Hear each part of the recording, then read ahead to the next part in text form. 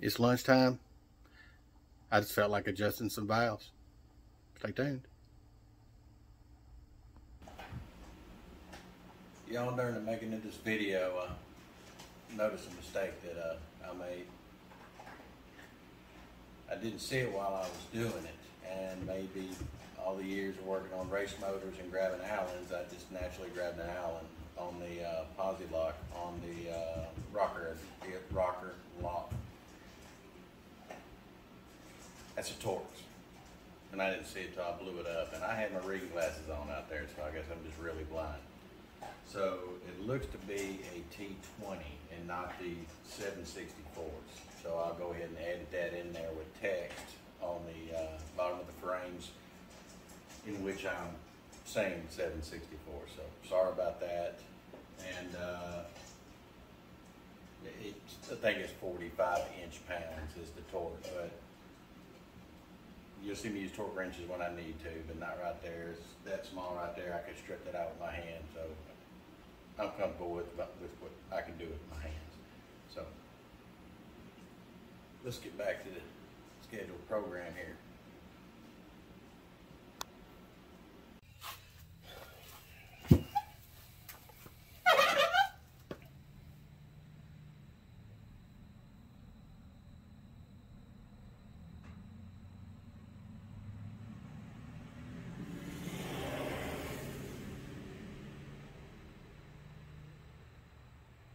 Well, folks, got bored. Figured I'd adjust the valves on this 14.5 horse Briggs industrial commercial. It sits on my 99 Murray, the one I did transaction on. Main reason I'm doing that is I really didn't hear him click, but you know, I'm half deaf.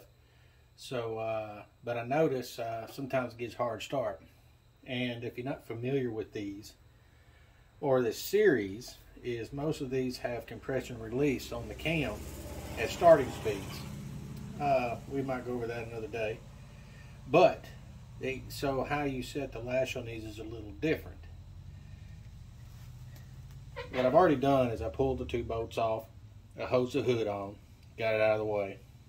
And I just figured I'd go ahead and film this after I got started.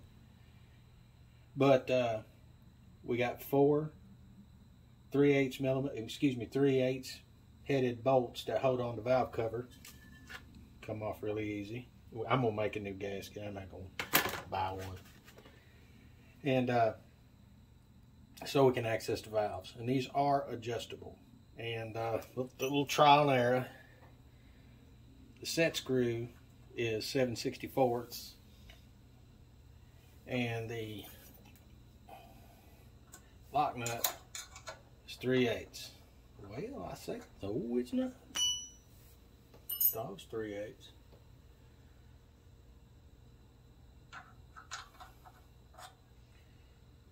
All right, 10 millimeter. All right, stand corrected. Well, let me take that back. Yep, 10 millimeter. That's 3/8.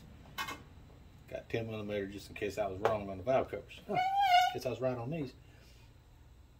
So what's weird about it is on a compression release, you normally have to go. What, baby? I saw a white cat. Okay. What? I'm filming. Go play with the kitties. Baby, I'm busy right this minute, okay? I will in a little bit.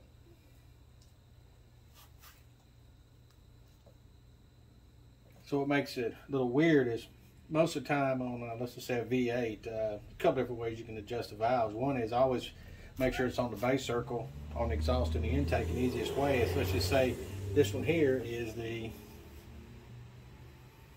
can't tell which, I'm going to say that's going to be the intake. While looking at the track, I would wait till the intake's fully compressed like this one here, and you know that the exhaust is on the base circle. Or you can do both at top dead center. Well, this one requires the spark plug to be down about, the piston be down in a hole about 1/4 inch after top dead center, because it's got a compression release on it. So what we're going to do is we're going to yank the plug out. Hit the right socket there.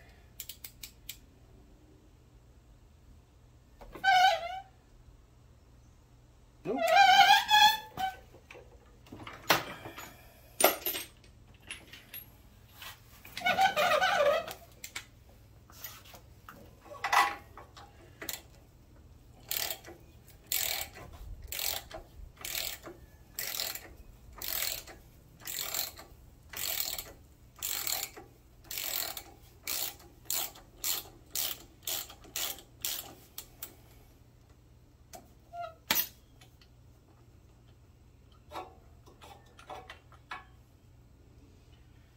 Yes, you're on a T-Rich.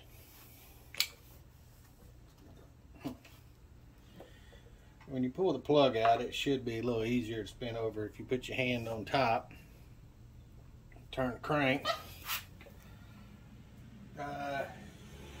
knock it out of gear.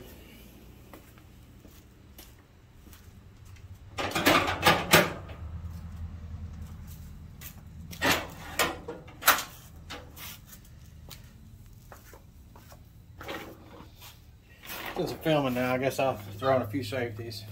I got it in neutral to free up the engine for the transmission, and I also got the parking brake set. Alright, see if I can turn it by hand. Yep.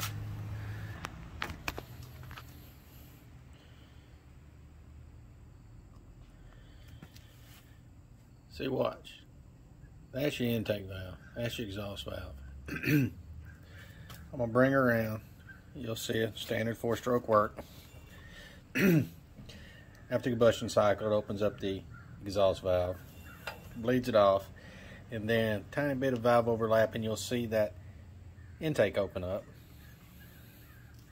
Sucks in air, fuel, and then it goes in a compression stroke. And then, if you watch it, move my finger, you'll see it quiver. You'll see this come up a little bit and then the valve go down just a little bit. And that validates right there. See it? And go back around. See that? That's where it's bleeding off through the intake. And if you do not see that on these, the camshaft has a centrifugal weight that turns a pin that's got a flat spot. When it's not on a flat spot, when it's spinning over, I think it's below 300 RPM, that little rise is that quiver that you see in the valve, and it opens it up, causes that compression release. But after it starts and gets above 300 RPM, it turns to the flat side of that pin due to the counterweight going, the centrifugal weight slinging out, and then it gives it 100% compression. So if you don't see that quiver, that piece has probably come loose and got in the bottom. And if you don't see that, you might want to start tearing this thing down, because if that, it could do a lot of damage.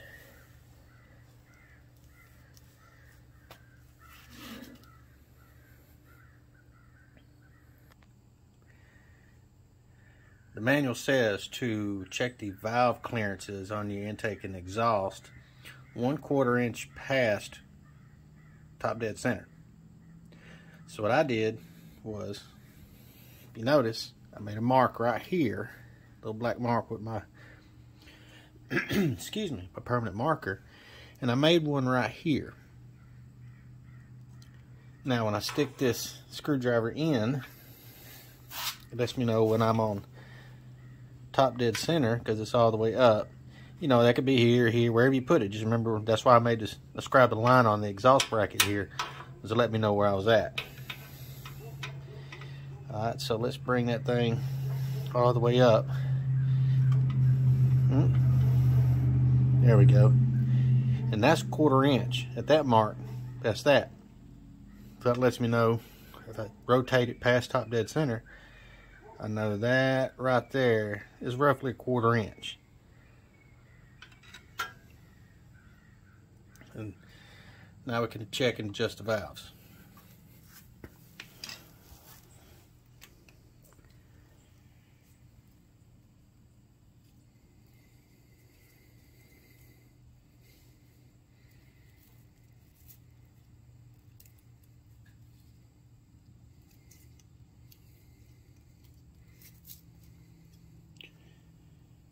The setting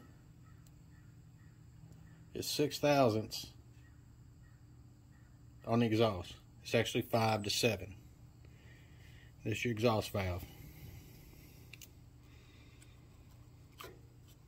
There, it's dead on.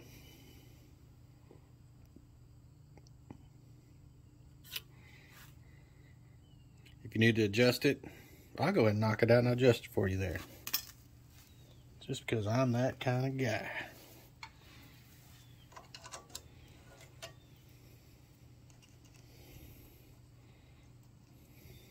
Oh no, it's way out. What do I do?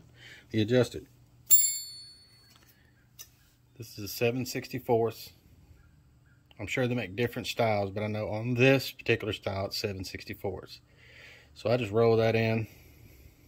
Just put it in there. 6/1000 exhaust valve. And then I just kind of wing that outer one down. Like I said, I run that one out a little bit to give you some leeway until it's touching. And then I just kind of just like, I'll let that dangle a little bit, because when you start to tighten it down, it's going to throw your adjustment off. So you got to kind of go back and forth. So what I do first is I just run this center one down. Then I crank just a little bit to get it where I want it.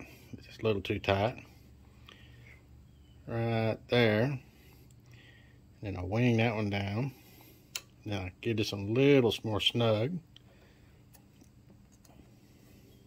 Then I tighten that center one. Dead on. There's different ways you can do it, as in how you want to, but just make sure that that lock nut in the center, that that poly lock is all the way down. I mean, it's tight. Don't snap it. I broke one of them studs before. So that one is.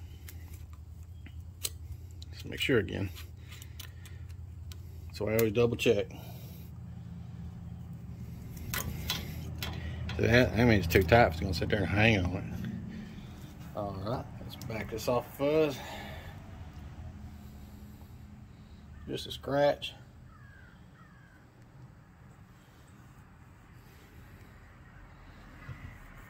Perfect. 6/1000. Perfect.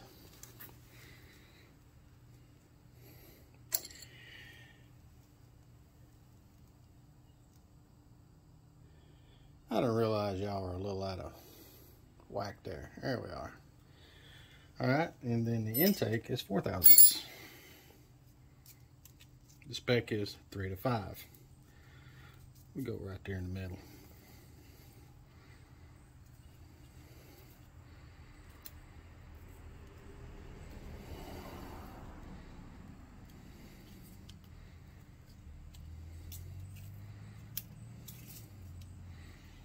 You can see that. 4/1000. Voila. This one here, since you already know how to adjust it, let me see where this one is. Yeah, and that one's dead on 4. That one's dead on 4, so we're good to go. But if you adjust that one the same way you adjust the top one, get the slop out and make sure it's kind of dead on. And it's really critical on that intake one, because if it's too loose, that compression release isn't going to happen as effectively, and it's going to be harder on the starter and harder on the battery. So let me just validate that these are good and snug. Yeah, they are.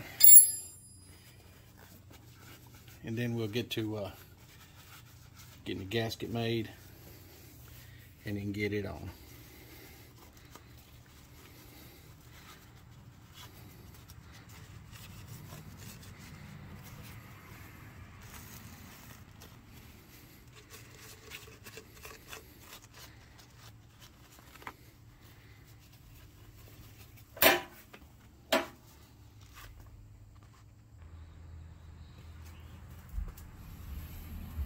All right, wiped that down earlier. I'm gonna clean off with a little bit of carb cleaner here.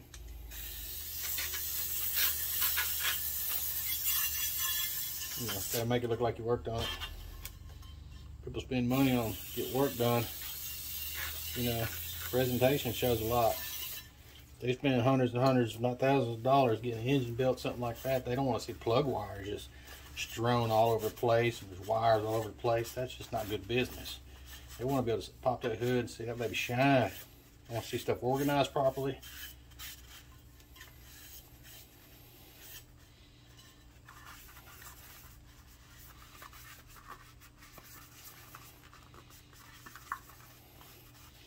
I'm cleaning up carburetor cleaner for a couple different reasons. First of all, A, you want it clean. Duh. Second reason is I'm using Berryman's carburetor cleaner. I like it because it works very well. Got me sold. It's not a plug, not paying me. I love the stuff. Alright, we'll set that off to the side. And then shop towels. Gotta have them. I'll buy them by the case.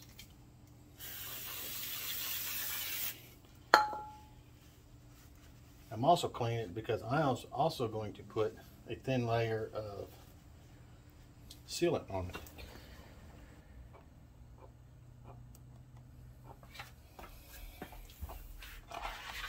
Got my piece of my gasket maker here. They look familiar to y'all and y'all snapper guys? Yeah, I made the gaskets for my snapper with a chain case and a differential case. I'm just going to trace this old one because I lucked out and I live with it. Oops, got my finger on that one.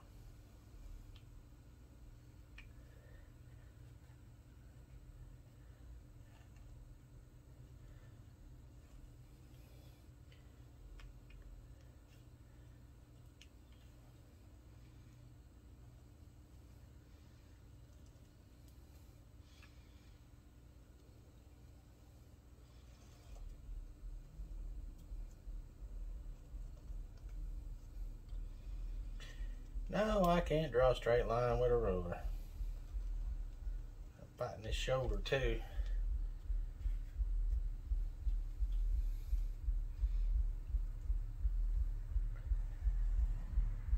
Hey, don't be laughing at the old guy struggling with stuff.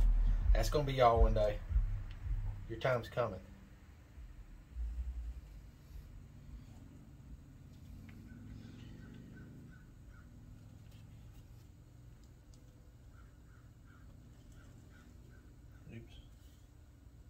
Oops, got my finger on it.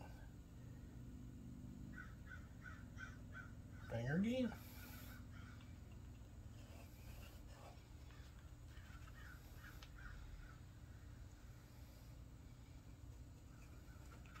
Oops. A lot of oopses.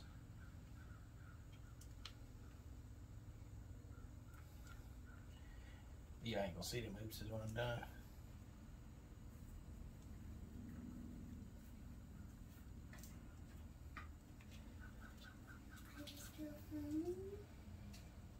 Yep.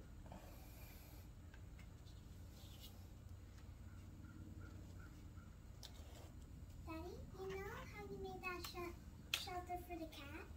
Yep. Since there's only food by there, do you want to give us some water? They'll be all right, baby.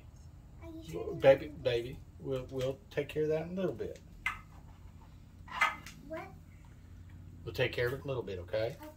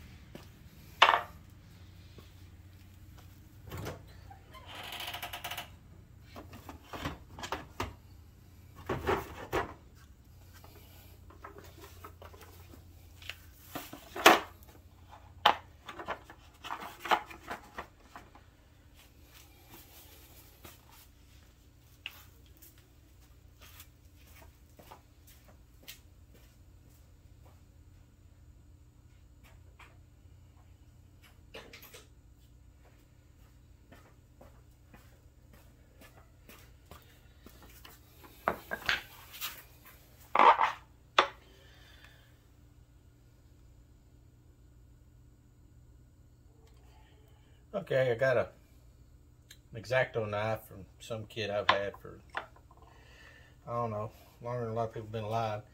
And I've had this gasket hole maker, Snap-on wannabe Blue Point kit. Had it for a really long time too. So it looks like it's going to be quarter.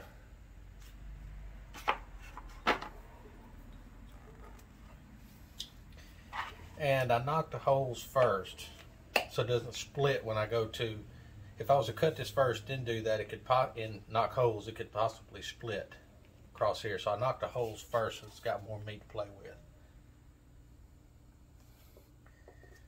Get out the Thor. 1.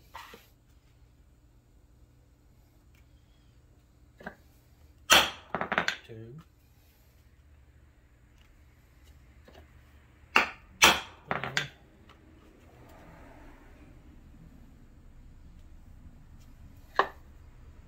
4. And sometimes, I've had a long time, so it might be a little dull. A little extra there. A little extra. There we go. And if you use soft wood, it will, use hardest wood you can. I actually got some like 18,000 ply carpentry wood here, like for cabinetry and stuff like that, that my boy come up with. He does cabinetry work, stuff like that. And it's really hard. As you can tell how hard I was hitting it, it barely put an imprint in it. And that gives this here more to work with. If you want a really good cut, use metal. And then you'll run into that. So I use wood. Now I don't slice my fingers off.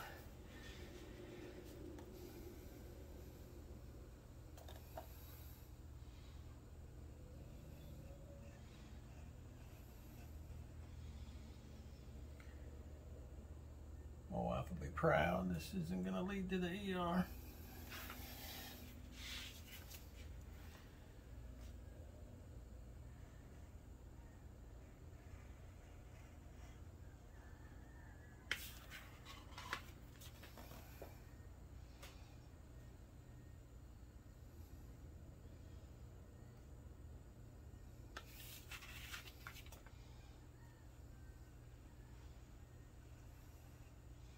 Yes, I'm doing without my glasses. Cause I'm a bad boy. I'm winging it.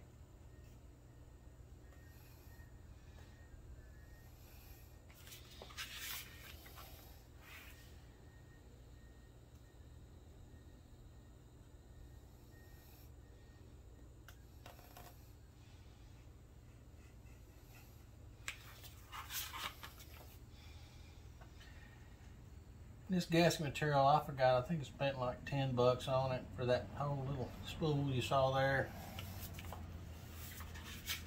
at O'Reilly's. You can get it online, whatever you want, it doesn't matter really. Once you get just some good stuff, I just go with Velcro because I like Velcro. Most of the engine kits I buy, when it especially comes to stuff I'm building for myself, family, anything like, well, anything I want a warranty, I try to go with Velcro as the main gaskets. They don't make the best head gaskets, but they make good gaskets. In my personal opinion. No plug for nobody, it's just I like Velcro products. You turn wrenches as long as I have and you want to warranty your work, try to use the best you possibly can. And I've never had to go back in an engine due to a gasket failure.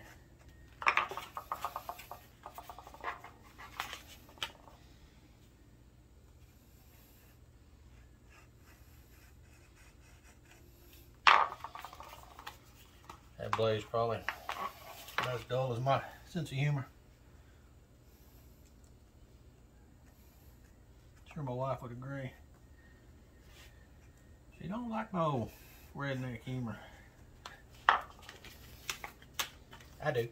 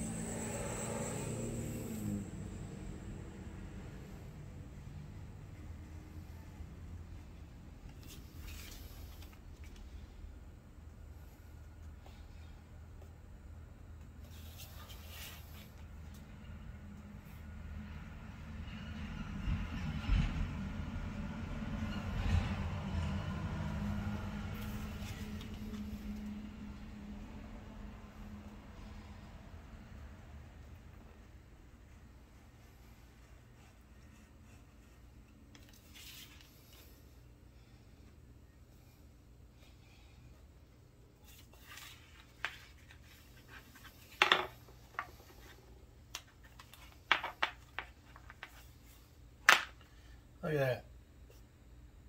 Yeah, they got these for like probably $4 or $5 on Amazon. Guess what? They don't deliver in 20 minutes. I do. All right, we'll butt this baby back up here. Here in a little bit. Y'all just see it as a real quick blip, but I gotta get back to work. I mean, you know, I've taken a full hour for lunch because watching my daughter play outside, blah blah, play with cats, then try to hurry up snake this in, and then here right now, I'm gonna be starting back. Only cat cutting her leg on that. Oh. Pick your mess up. Hide that from kids and cats, dogs, don't cut themselves.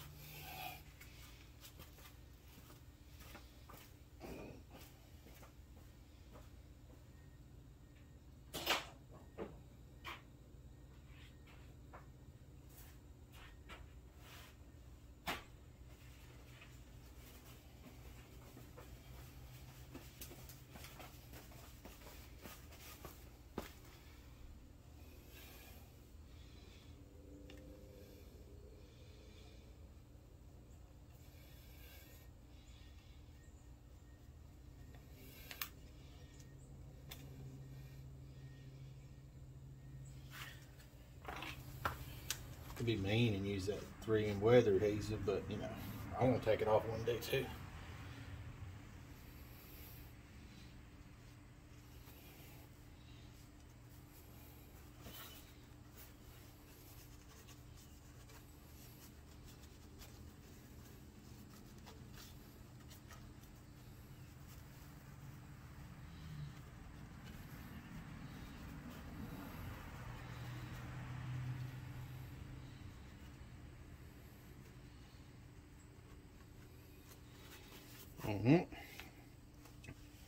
And like my transaxle video, I'm using the Toyota Special here. Put just a little bit on it, just a thin layer.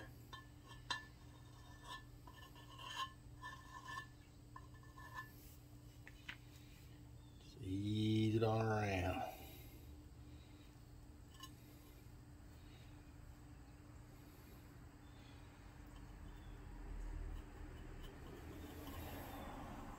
So you ain't gotta gob it on there, it's just a thin layer.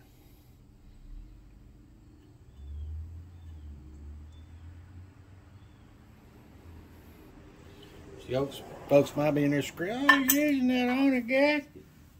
Well, clearance is not a problem, A. B, it ain't cork.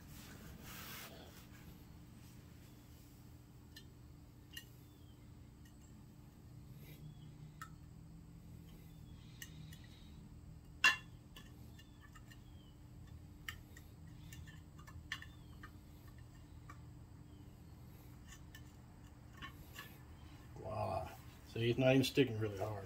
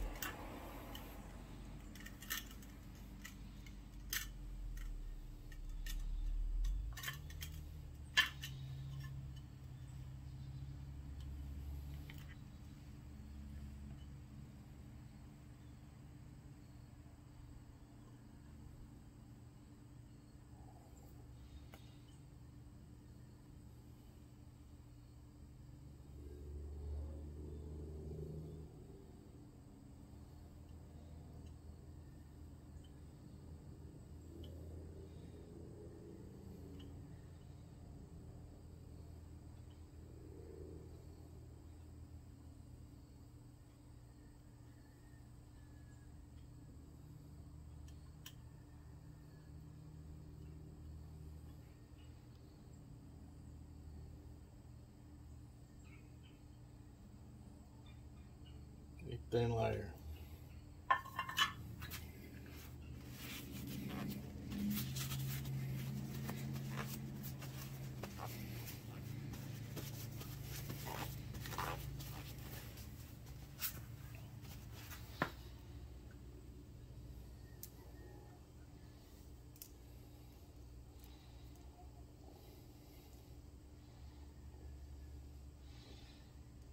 Clean your bolts up a little bit.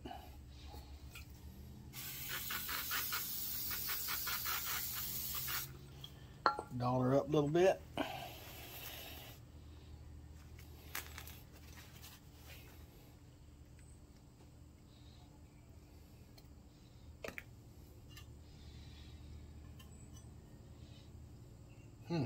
Guess you could put it upside down.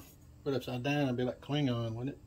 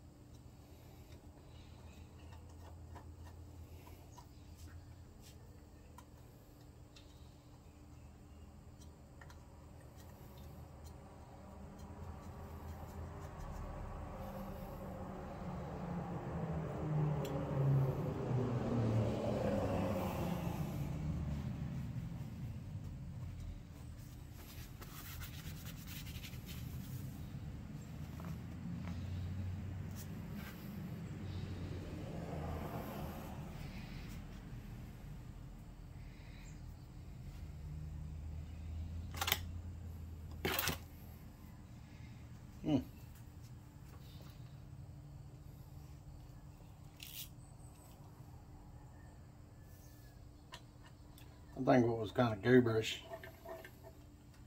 was the fact that the valve cover bolts 3/8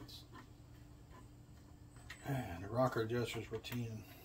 It's kind of like working on one of these is kind of like working on a domestic car in the 80s. They didn't know if they were wanted to run Imperial SAE, if they wanted to run metric. They didn't know what they wanted. Oh, we're going to bet it like the Europeans. We're going to go metric. I don't care. It's a bolt. Metric, SAE.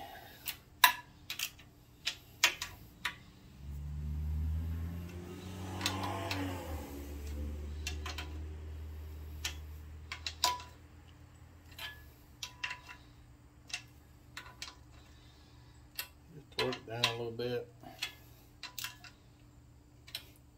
Torque.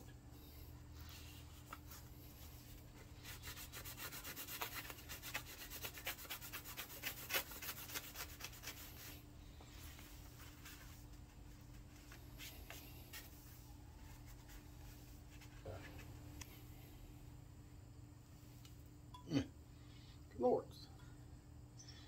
Oh, weird.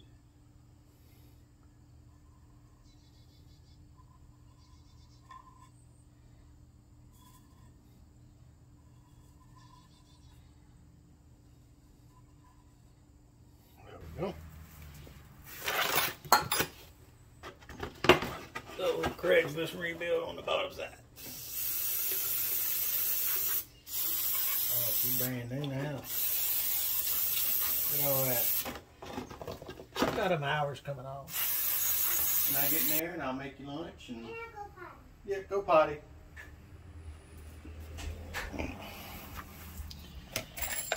Sorry, little girl.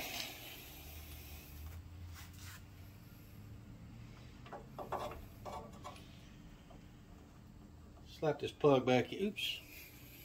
There we go. Putting the spark plug back in. Oops. Almost forgot one of my old little thumb rules. I like to put anti-sneeze on these.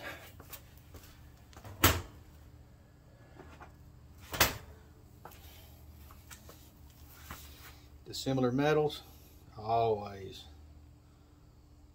A little bit anti-seize. Goes a long ways. I have no idea why that. Working on exhaust on all kind of rack and pinions and stuff like that, which we should have one coming up soon. My CRV.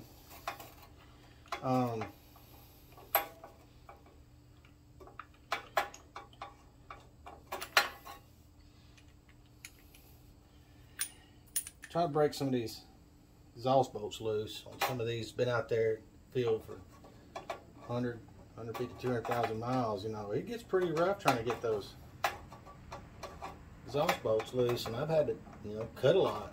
torch a lot over the years. They just put anti-seize on these things, so it'll be all right, you know. So I'll be right back. That's too much of a angle right there, so let me get another one that'll help me out here. Rubber hose. Last thing you want to do is cross every one of these and have to chase one of these threads. I'm gonna tell you, can be a slight pain.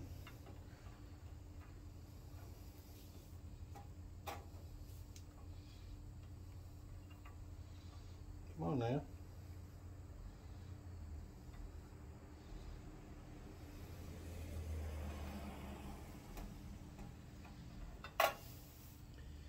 Shoe doggy. Come on now. There we go. I think all of it was just me. Anywho, huh? Yeah, I had it at the wrong angle.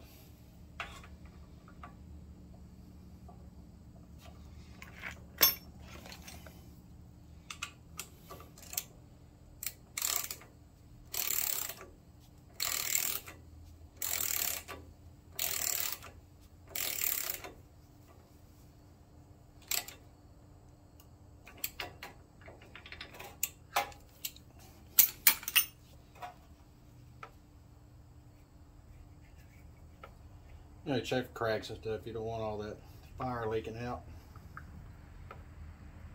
Shorten the ground, causing misfires under load. All right. Be right back. I gotta go check on a 50-pound object. All right, little human doing okay. All right, so like my old boss man said, all we like is finishing up. So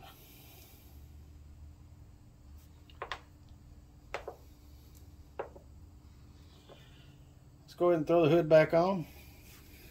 You reposition the camera. Maybe we can get in there and see some stuff.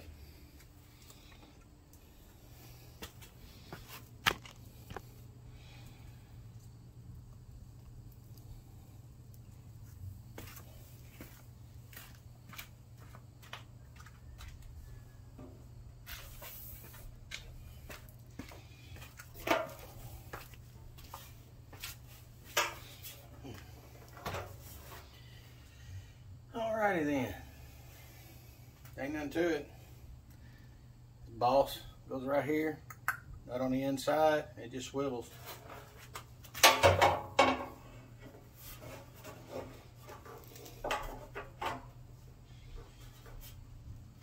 Likewise on the other side. Hose like that. In like that. Nuts 9/16 head on it. That's half. Carded.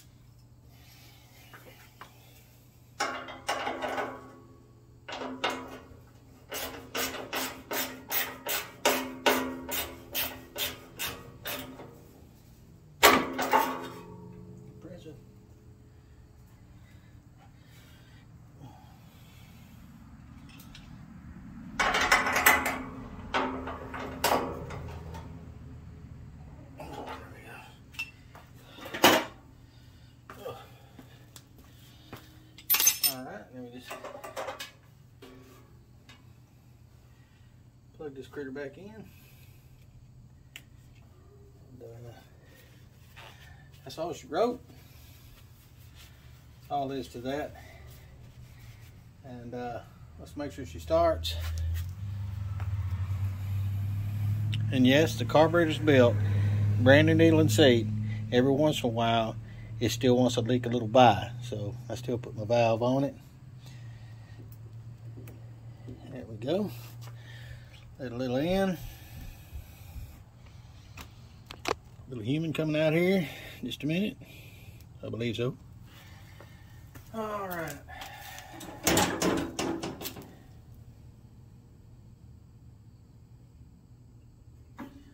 All right, that should enough in the bowl. Choke and Briggs compressed. Neutral.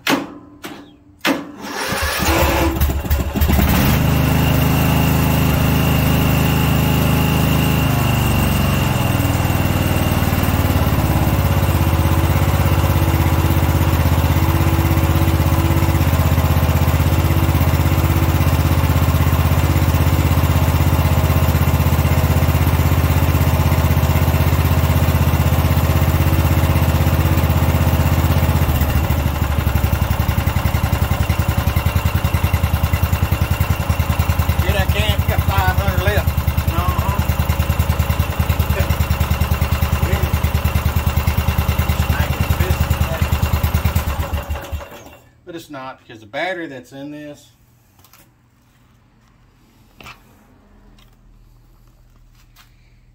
I hate when people move me around too quick, so I'm trying to be easy.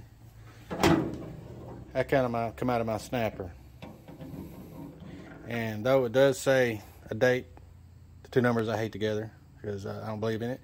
What was that? A little over 2.5 years old. It's just never been like as strong as I thought it should be, but it is what it is. Because the one ended up dying in my snapper, and that one, even a 12.5 horse that got tore down right now because the eccentric are rattling in it. Had waiting on the money for parts for it. It had a hard time spinning that over. So the valves are adjusted correctly. The compression release is working fine. So I can throw a battery tester on it and see what we got under a spinning load hot. But I don't feel like driving it right this minute because I got to go take care of a little human on the inside and take care of some critters. So, yep.